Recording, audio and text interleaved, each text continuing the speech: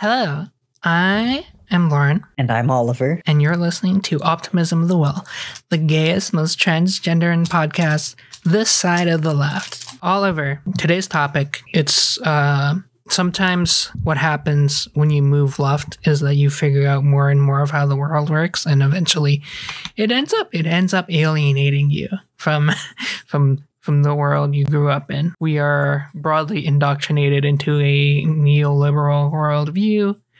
This idea that capitalism is correct, that there are no systemic injustices. And that meritocracy is real. Yeah.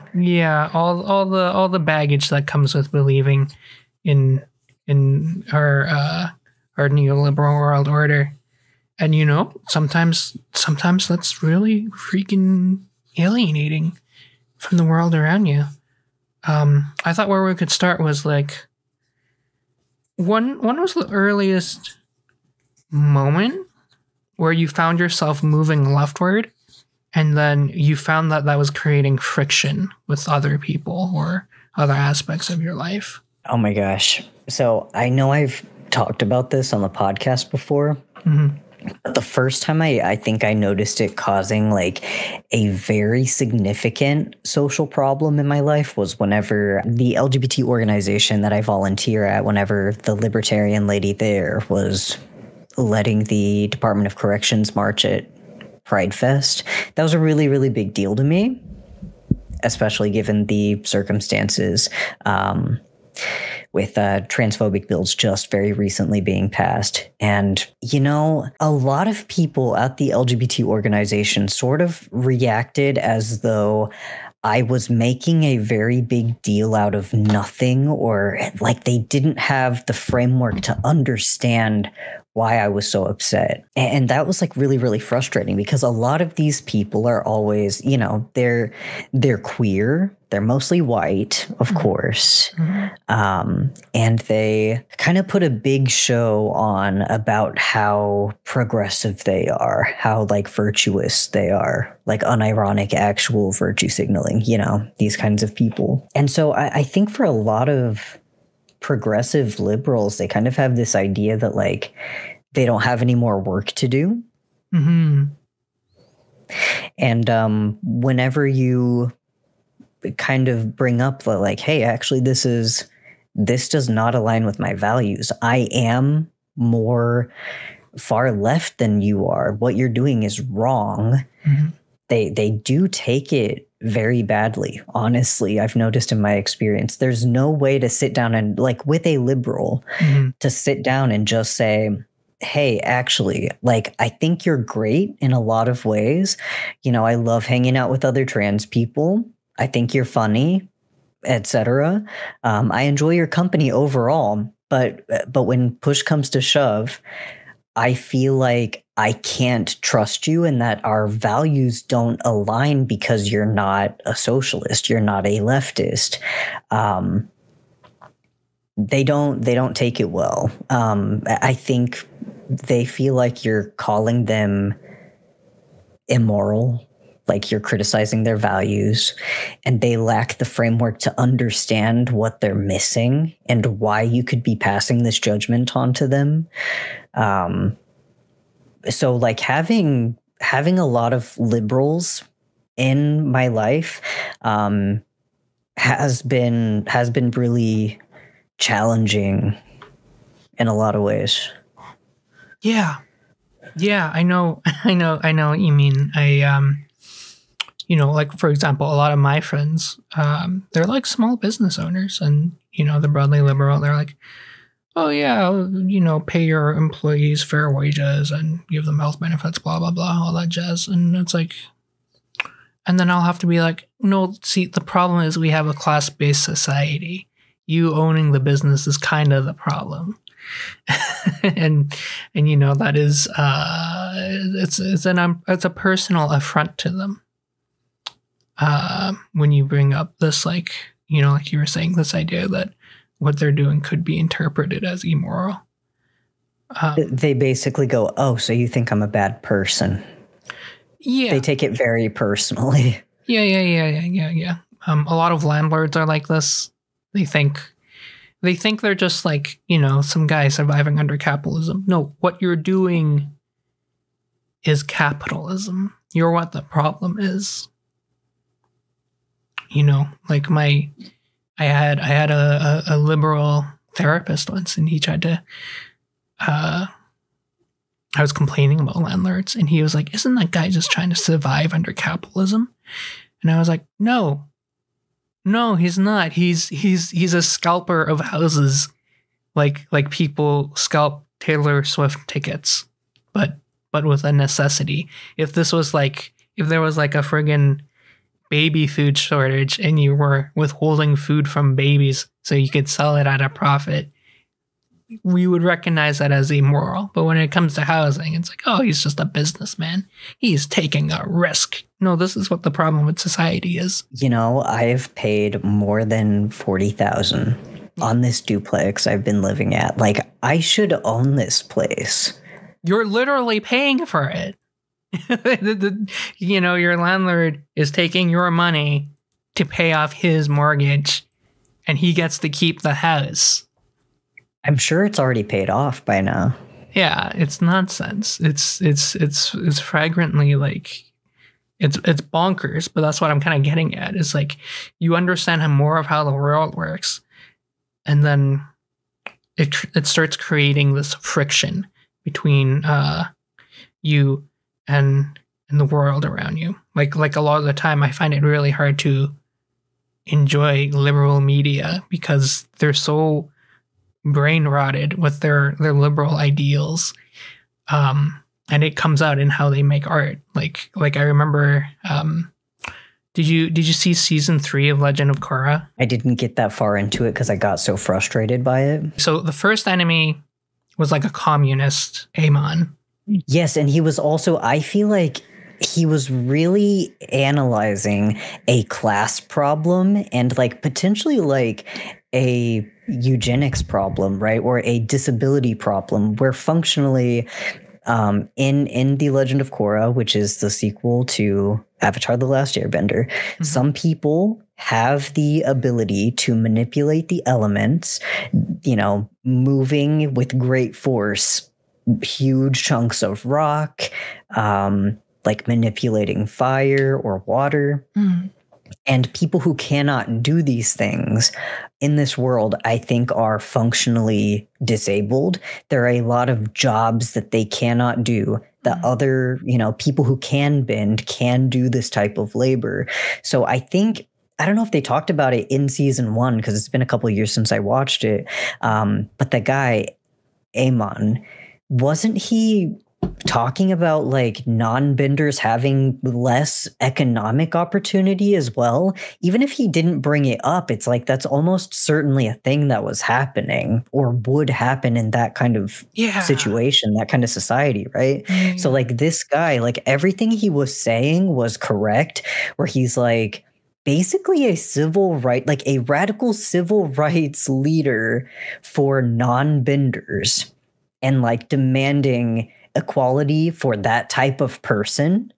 And then at the end of the season, they kind of, they did that thing that they do in almost every like fictional, especially like superhero type media, where a left-wing baddie, the antagonist, like eventually he goes crazy. He goes too far. Yeah. The lefties always go too far, man. And then they just like unceremoniously blow him up. Like he just blows up in a boat on like the season finale. Yeah. And it's kind of just like, all right, now we get to go back to our neoliberal utopia, where, benders and non-benders have unequal opportunities, and that's just how it is. The day is saved. Yeah, nothing changes. And that show was like really weird. Like the left-wing villains got treated way worse than the right-wing villains. Like Zahir, for example. Shit, I didn't even think about that. I don't know. I'm thinking of at the end of Avatar: The Last Airbender that they just take away the bending of Ozai, right? Like, oh, you can't bend anymore. But the left-wing villain, they fucking blow him up. Yeah, Are you serious? My God. Yeah, no, they treat but that's what liberalism is. It's the nice face of fascism, basically. Oh, 100%. Yeah. Yeah. Like when you got this reminds me of playing Disco Elysium and you're talking with Joyce, who describes herself as an ultra liberal. And interpersonally she's very nice. But like she arrives in the game as the hammer of this massive corporation. Like she shows up with armed soldiers to put down a workers' strike. But she's lovely to you. Nice. She gives you money. Yeah, she's very charming. Oh, also. She's so charming. Yeah. I wanted to bring up this quote that I told you about recently, Lauren, by a Holocaust survivor named Thomas Blatt. Mm-hmm. He was captive in a concentration camp called Sobibor. And you talking about like the smiling face of liberalism, or really like the smiling face of fascism, right? Mm-hmm. He said, people ask me, what did you learn? And I think I'm only sure of one thing. Nobody knows themselves.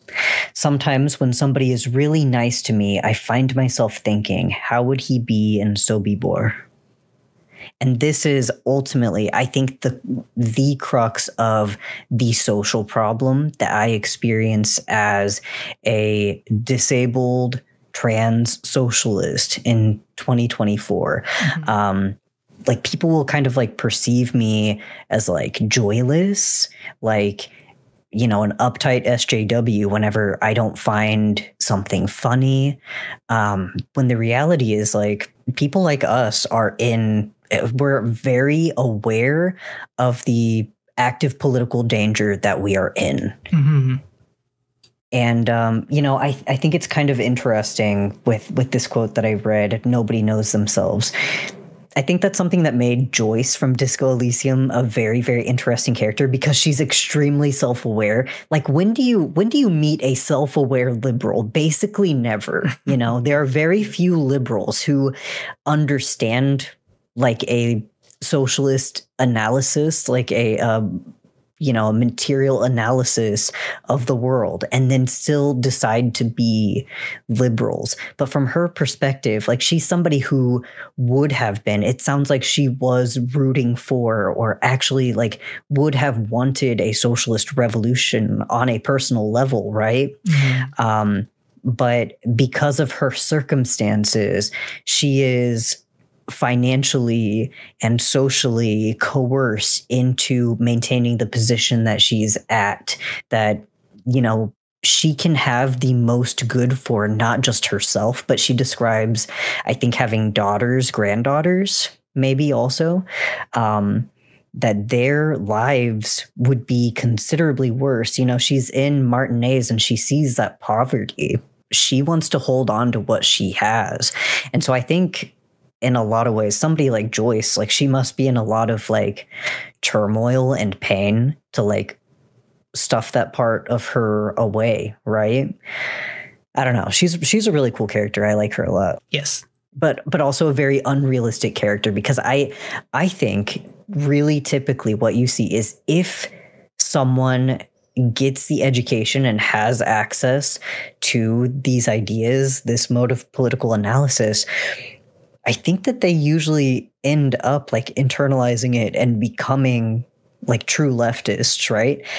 And I think that's what's so frustrating about liberals is that sometimes they're like precariously close to getting it, but they don't. Or sometimes they talk the talk. They'll hear something that a leftist says and they like the sound of it because it aligns with their values, at least like on a social level. And so like you will see liberals sharing the first Pride was a riot, like be gay, do crimes, you'll see them share that shit, but they don't actually, either they don't mean it or they don't know what it means, you know, because we were talking about in the previous episode in St. Louis at the Pride march, the pro-Palestine demonstrators blocking the parade, and we had people in the crowd, ostensibly, presumably liberals, social progressives, who might be the same people who've shared those posts. The first Pride was a riot, be gay, do crime. But when they see the riot happening, the left-wing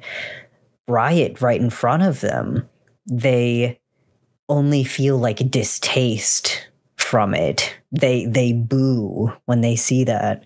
Man, liberals really drive me completely nuts. I know. It's a very old story too. Like a ton of liberals voted for the Iraq War. They were in support of it, and they tell you, "Oh no, it's bad." They'll say it's bad now, but back then they were all in favor of it. And it was like, you know, you saw the same thing during like the civil rights movement. Like liberals were very big on like, well, we got to be civil. We have to have civility politics. And then you know, as time goes on, they'll act like they were in support of like this civil disobedience, but that wasn't the case at the time.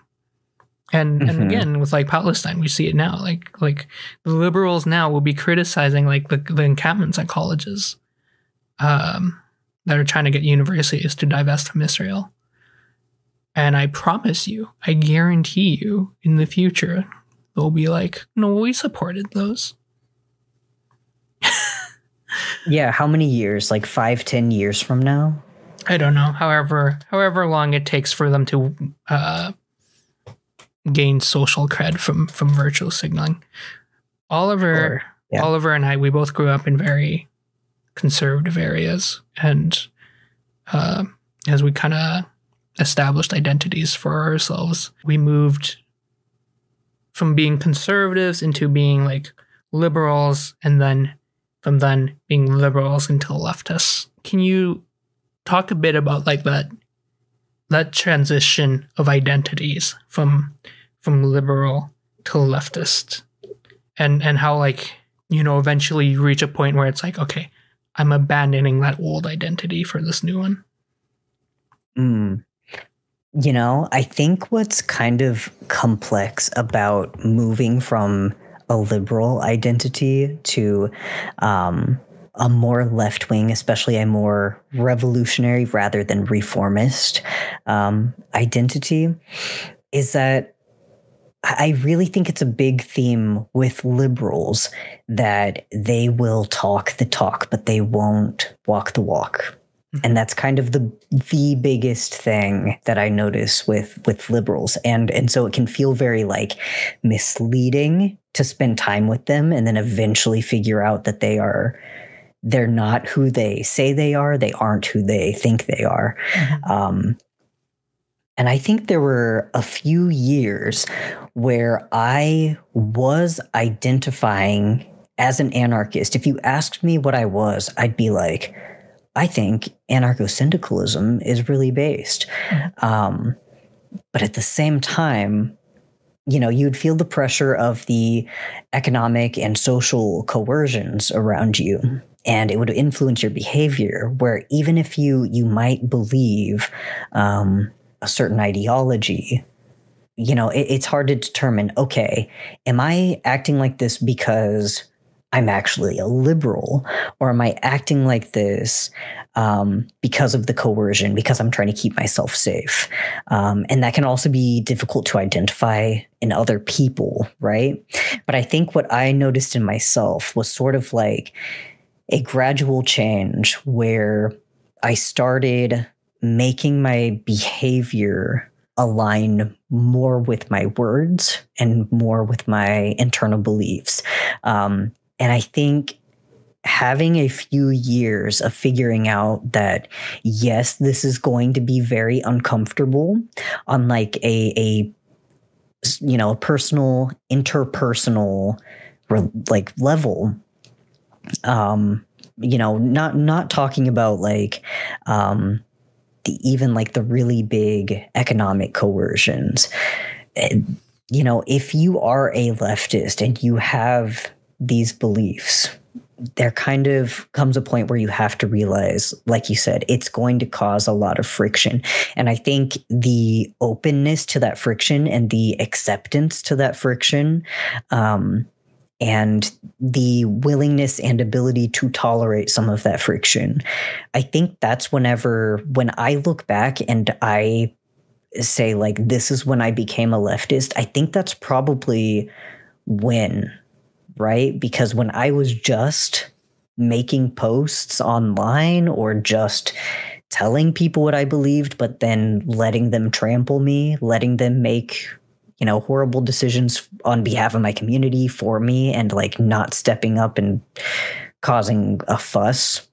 I think I was sort of acting as a liberal when I kept my head down in some ways. And, you know, there's kind of like this whole thing of, like, you have to prioritize your safety. Like, that's a non-negotiable, of course. But it's a pretty complex space to be, because so many people become your enemy. If you really abide by the things that you believe, it can become very difficult to just get along with the people around you. Mm-hmm. What do you feel like that process looked like for you? It was a lot of like adopting disconnected but related leftist ideas.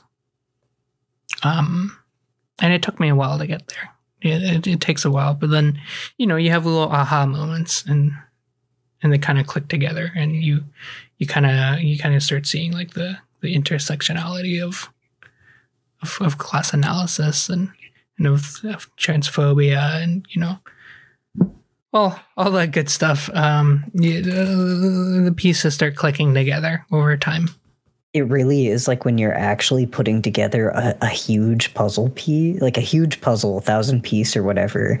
And you get like, you're working on the section of like transphobia, and you're like, okay, I think I got this fleshed out. And then you look over at like your misogyny chunk, and then you're you put them together and you're like, oh my God. Yes, exactly like that. It's very exciting. And then you're like working on your like capitalism and your classism, and you're like putting that, and then like you look at your racism piece over here and you're like, oh, that's the thing that was missing all along. Jesus Christ, I get it. Yes. Like all of this stuff, it all works together. Yeah. And sometimes I think that's a thing with liberals, right? Mm-hmm. That sometimes they might have some of the pieces, they're missing pieces. Like, for sure, they're not just missing pieces, but I think they're also missing the connections, that these aren't just like little points to memorize. I noticed that with like interpersonal conflict with liberals, especially like liberals who aren't minorities. They, instead of like figuring out, okay, how can I, you know, learn about transphobia and learn about cisnormativity so that, you know, my trans friend who I like and want to keep around, how can I, you know, like, what do I do about this to make them comfortable and keep them as, like, keep a good relationship with them, instead of like learning, like doing like this historical political analysis, they kind of like memorize talking points, like usually socially progressive talking points. Okay, most trans people say this. Most, you know, like this is what's generally accepted. They'll go on r/ask transgender and be like, hey, I think I said something offensive. Is this okay or not okay? Instead of, I don't know, getting the framework. And honestly, like, it's frustrating on the level of, you know, not just not being able to depend on them for like safety, but it's also just like, man, why are you not a more curious person? There's so much like deep lore in this world, and like you could understand me and my experiences better. You could be a better friend to me. We could have like a way closer relationship if you investigate this stuff.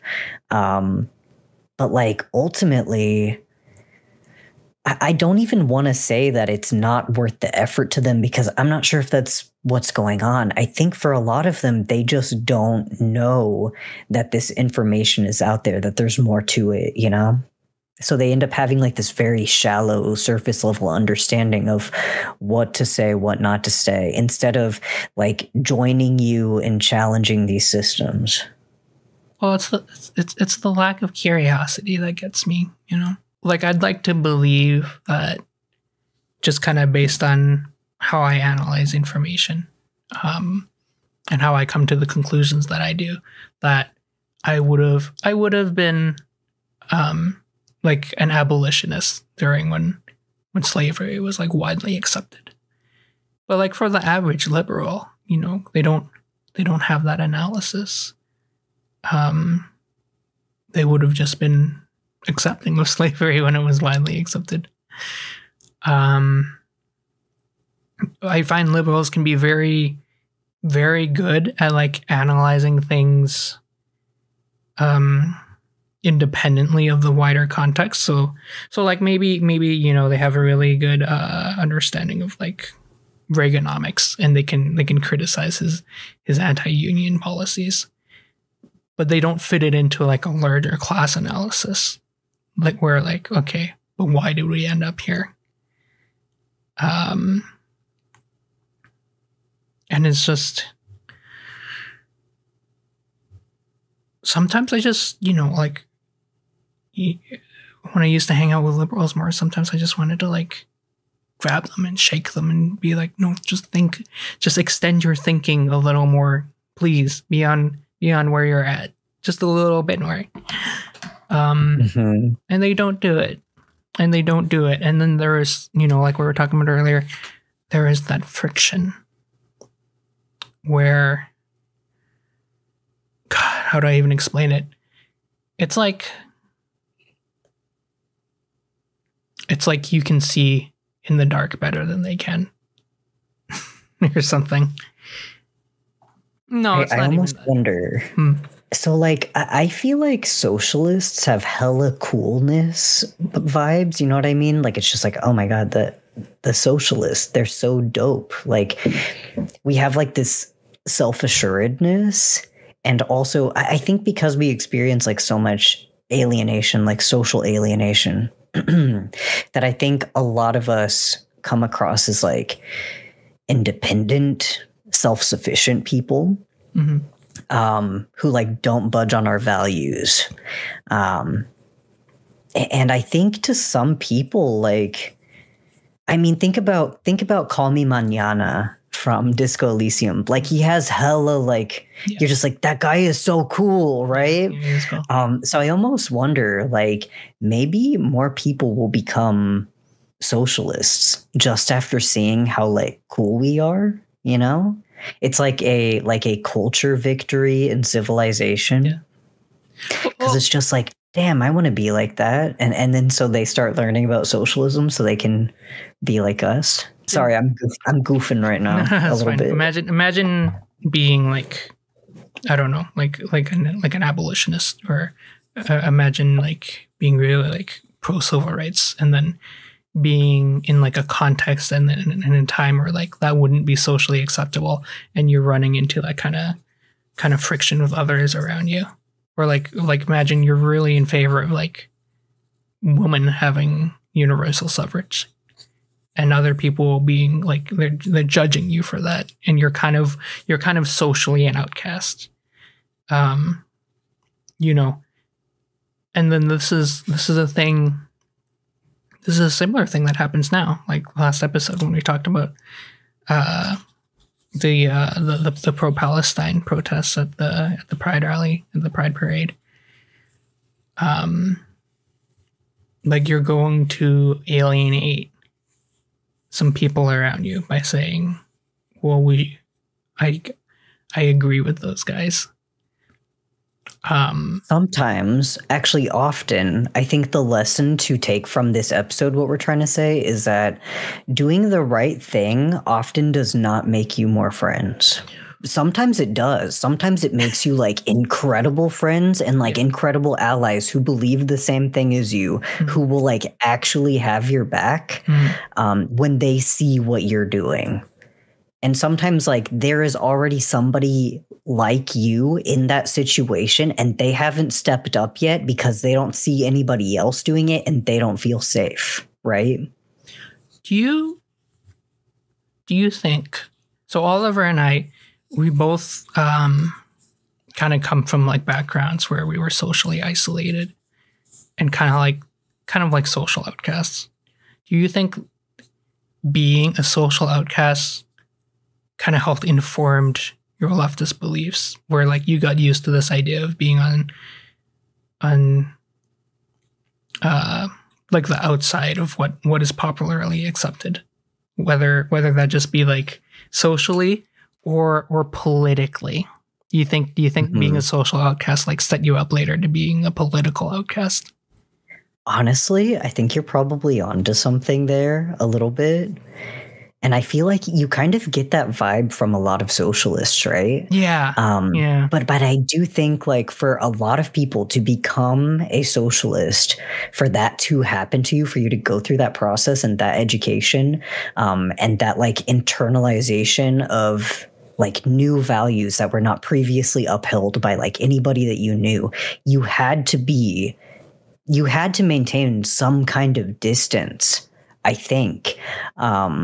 In order for that process to take place, for that metamorphosis to happen, right? And for me, like when we talk about materially what it actually looked like for me to become a leftist, I was, severely disabled by PTSD and depression, unable to leave my house practically, except for like maybe going grocery shopping. Maybe going on a little hike by myself now and then. And when I was at home, or even if I was like walking around with some earbuds in, I was usually listening to like an audiobook about like anarchism or like, maybe some kind of lefty podcast or video essays by socialists, and like getting this, like internalizing this stuff. And it was a few years of doing that. And it's hard for me to imagine because like we're talking about this social pressure thing, right? And also economic pressure. Imagine being sort of like a liberal minded, like let's think of today's progressive liberal, like socially progressive liberal, and put them in the context of, 1850s America. And if you talk to the smiling fascist, the liberal, they will say,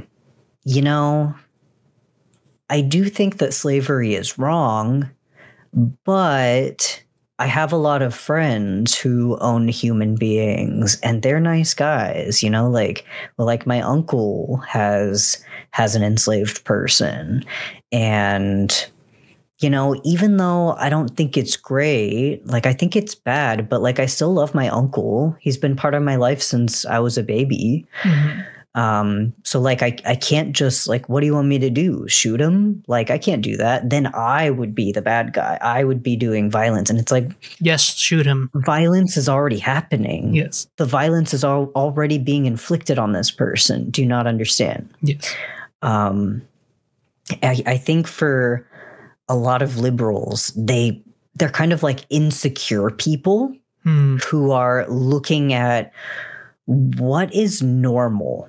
How can I be normal? How can I get along and like try to get through this world with like as a little conflict and like by not being outcasted? Like, I don't want to be an outcast.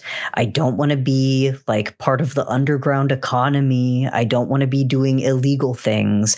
I just want to get along. I both want to be a good person and I want to get along with everybody. And it's like at some point, I think being truly mature, like in your identity as a person, and especially as a leftist, you have to realize you can't do that. That doesn't exist. You don't get to be a good moral person and get along with everybody, because a lot of people that you love, hopefully not a lot of them, hopefully little of them. But this is the case for a lot of trans people. Trans people figuring out that their parents hate queer people, and they'll still be like begging for their acceptance for years and years. And they want to get along with them. They try to find a way to keep their head down. And I think having these experiences where like keeping my head down didn't work over and over, and kind of having that lesson beat into me by my experiences, like, I think that was an important part of me becoming a leftist. I remember, I had an abortion when I was 19 due to abuse. And I remember the way that some people in my community reacted to that whenever I decided to be open about it. First there was like this overwhelming force, like this social force where it was like, this is a thing you don't talk about. And it's still like that. Like, I don't know if you noticed, but like abortion is pretty common. It's something like 1 in 3 people who can get pregnant will have an abortion in their lifetime. Very, very common. But I know so few people who are open about having an abortion. And I exist in very, very left-wing spaces. So, the stigma is just like overwhelming, right? And so I've just had these experiences being a queer person as a teenager, being a trans person coming out in my 20s, being disabled, and watching the people around me, some of them liberal, react to that in negative ways. And ultimately, I had to make the decision, like, who am I? What do I care about? And is it more important than what other people want me to be? What other people want me to act like? Is it more important than getting along? Often, yes. Like, is ending slavery more important than getting along with your uncle? Personally, I think it is. Yeah. Yeah. And that's math you're gonna have to do by yourself. But you have an opportunity to choose, like, do you want to be on the right side of history? Like, they executed John Brown for being an abolitionist. I don't think we're gonna be executed anytime soon, but people are going to be mad at you for being a socialist. And, you have to decide for yourself, like, how important are your values really? How important is it that we are working towards a better world? And if I have to put an optimistic spin on that, because, like, you're gonna experience some form of pushback from being a leftist. And you know what? It isn't always going to be like sunshine and roses. I can tell you that from experience. But I take pride in knowing that I'm making the correct moral choices, that I'm acting in line with my beliefs.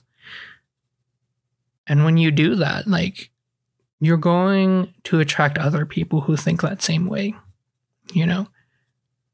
Like I was telling Oliver before we started the podcast, like, Oliver and I have been through so much, but, like, we've also bonded over a lot of our shared trauma, or our shared experiences of trauma. And we have a stronger friendship for it. Yeah. I don't know, Oliver, what's your optimism of the will for today? So you were talking earlier about how it's not always going to be sunshine and roses, right? Mm-hmm. I think a lot of the time when we hear about these stories, like of John Brown, for example, we almost think of like a hero's story. And, like, whenever you're watching that or reading that, like especially fiction or an actual history, you kind of like, you look at like this information and you like weigh the morality of the behavior. But something that I think we should try to do more often is like sitting down and using your like empathetic imagination to wonder, like, how does that feel? How would it actually feel to come up against this nearly invincible force? Like, be in a situation where you think, like, I might lose, I might get imprisoned, I might get beaten, I might get killed, but I have to do the right thing, and I'm going to do it. Or otherwise, like, you know, if it's not these things, maybe like be socially ostracized, lose income, etc. I think putting yourself in these shoes of these historical figures and vividly imagining like what that distress felt like, I think that can be like a really important exercise to like ready yourself to deal with some of these things that you might deal with, because it is really, really scary. I've told you guys on this podcast a story about whenever some coworkers and I went up against the company that we were working for, or rather the funders of the nonprofit that we were working for, because we noticed abuse that was happening in this facility. And it was scary as fuck. And it was the kind of anxiety that makes your chest tight, that makes you sweat, that makes your mouth dry, that makes your guts feel like they're trying to evacuate everything in your stomach immediately. It was really, really scary and really, really stressful, but I knew I could do it. Even though I had an anxiety disorder and I've been struggling with this shit my whole life, I knew I could do it because I wasn't alone. And, you know, my coworkers and I talked about that before the meeting. Like, you know, we actually would talk to each other about how we're feeling and we're giving each other emotional support. My coworker was telling me, like, I'm probably going to go straight to the psych hospital after this meeting to make sure I'm okay, because they were like having shortness of breath and almost sort of like, you know, cardiovascular distress, you know, and the way it felt in their body was like really concerning for their health. And it was hard. And like, the fact is, like, we also did not win in that situation. We did not get the concessions that we were looking for. But when I look at it now, I don't think of it as a failure. I think it was an opportunity for practice. And I did really well with that practice. And I also think of it as a moment of community building that was also very effective. And I also just feel like personally, it was a very great success for me because I did reaffirm my values in that situation. I did the right thing, even though it was scary. And so now I know that I can do that again if I have to. Even if I feel like I'm going to actually shit my pants, I know that I can do it again. Absolutely. Absolutely. This is the fundamental difference between a leftist and a liberal. The leftist chooses to be brave. Okay, we've been talking for about 45 minutes, but I think that's pretty good. I think we had a pretty good episode. We are Optimism of the Will. Yeah, we are. You can follow us at OPT of the Will on Twitter. And if you like our content, support our Patreon. Give us money. Please do. We're so poor. Give us as much money as you can, please. We're disabled trans socialists, both of us. We're broke as fuck. We're so broke. Okay. Yeah, I hope you guys enjoyed this because I think this was like a really dope episode, honestly. Yeah, this is a dope as hell episode. Okay, thank you everyone for listening to us. Please remember just to like share this video if you like it. Also, like, You can find my Twitter also. I'm not super active, but at trans underscore cat dad, I believe that's my Twitter handle. So I don't know, if you DM me, I'm sure I'll get on there at some point. I have the same username on Reddit, so if you're ever like, what kind of lefty analysis? What's y'all's opinion? You can also just post on the OPT of the Will at Twitter. Maybe we can talk about some shit. Yeah, this is just a really fun episode. So absolutely. Okay. Thank you guys. Yeah, thank you guys. And we will see you next episode. Oliver, do you have your cat? Oh, you know what? Yeah. I forgot to ask you for your 10 seconds at the beginning. Can you give us your 10 seconds and then your catchphrase? Oh, my 10 seconds. I tried 2 jobs this week, like 2 small part-time jobs, and one of them really did not work out, and I've been busy and stressed as hell. In case you're wondering about how I've been doing, I also went to a Vampire Weekend concert last night, and it was incredible. And my signing out phrase that I'll leave you guys with today is keep swagging it. Along with may all your foes be damned, may all your roads be short and sweet, and all your stories be glad ones. It's like the Khajiit greeting in Skyrim. May all your roads bring you to Worm Sands. Oh, that's so sweet. Yeah, because they're cats and it's like a litter box. Yeah. Okay. I just think of my little guy Sebastian in front of the window every morning, soaking up the sun. Okay. Thank you everyone for listening, and we'll catch you on the next episode. Bye. Bye.